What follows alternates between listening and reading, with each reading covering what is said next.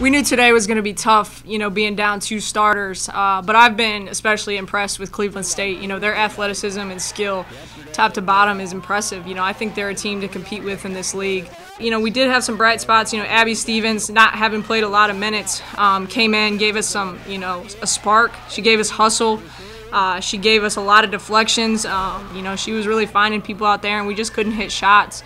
And on top of that, Shayla, she didn't score it today, but she handled, point guard duties for 38 minutes and only had 1 turnover. So, Shayla struggled, and she guarded the best guard in the league in Destiny Leo, and she gave her fits all game long, and then still handled the ball and only had 1 turnover. So shout out to those 2 kids. I mean, huge effort on their part. But at the end of the day, we got to keep growing, and we have a lot of improving to do still.